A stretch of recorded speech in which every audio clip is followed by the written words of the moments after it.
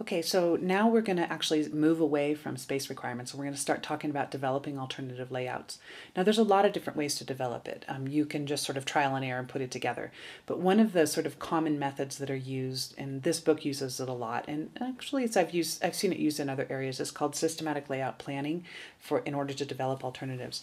What we're going to do is we're going to talk about this particular method, and the way you should probably use it, in the way that I've seen it used before, is to have each of you independently generate a layout, and then once you generate several different layouts, you can kind of evaluate them and talk about them and maybe come up with some sort of hybrid layout. So let's go through the systematic approach, and this is called systematic layout planning, SLP. This is a full evaluation, a full description of it.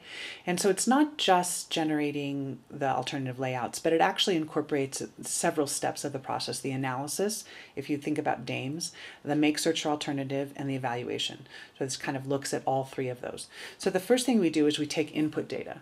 And that would be things like your interviews, drawings, parts lists, route sheets, all those things we talked about several videos ago, having to do with, how do you collect data and how do you understand the current operations. Once you get all that information, then you actually do sort of two different things. One is you look at the activities that are going on within the different departments, and you also evaluate the flow of materials. So the flow of materials is a very big deal having to do with the relationship diagram, but you also, there's some things that don't just have flow of materials, like there's flow of information, and so that's why you also need to look at the relationship between activities. After you do that, you generate a relationship diagram, and we talked about this before as a way of sort of qualitatively explaining the relationships between the departments. So this is a look at it. This was actually done for Slow Roasted Coffee when we did a facilities design for them. So you can see the departments that are listed there: roasting, canning, degassing, GB storage, I'm not sure what that is, grinding, flavoring, labeling, can storage, finished goods storage, and shipping. Those are the departments that were defined, and the relationships then were laid out this way. So you can see the strongest relationships are indicated with an A, and that it would be roasting and degassing and canning and degassing. So from that, they were able to place those particular ones with A relationships closer to each other when they did the layout. So then once you have that relationship diagram, then you look at space requirements. And again, we've been spending several videos looking at how do you determine how much space is required? How do you plan for space? And what are all the things you need to think about when it has to do with space? You also need to take into account the space available.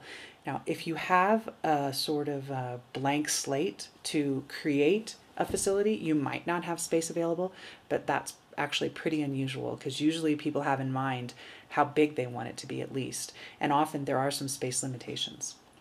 So from there, then you look at, well, what are each of the departments and how much space is required in each department. So you'll have actually a list of the square footage required for each department, and you should have built this up from the workstation area to the number of workstations, including aisles, and including all other kinds of support equipment, support areas. So this is a list for Slow Roasted Coffee of the various square footages required for each of the departments. So now then you move to a space relationship diagram. In that case, you actually put all of the departments out, and you just have relative size of those departments. So if we remember back at this thing, the roasting was 1,000 square feet. So that is bigger than the grinding, which was 800 square feet. So the relative size of the departments are indicated. In addition, the lines between them indicate the strength of the relationship. So the very thickest line here between grinding and roasting is actually an A relationship. The one between roasting and flavoring is an E relationship.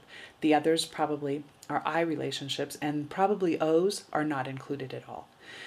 O's and U's are not included. But this lets you know that what you want to try to do here is minimize those distances that are the thickest.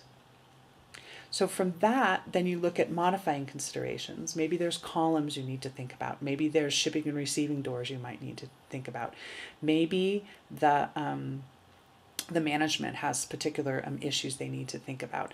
The shape of the building. There could be individual desires. Like when we worked for, what was that, Ernie Ball, the owner of the facility wanted a much bigger office than we gave him, and so we needed to adjust that because he was the owner.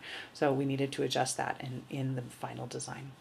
So from that, then you start developing alternative layouts. In this case, it would be you take the block diagram where you squish them all together and you make a particular layout, which you can't really see there. That's weird, but that would be the layout of the actual facility would be what you actually create.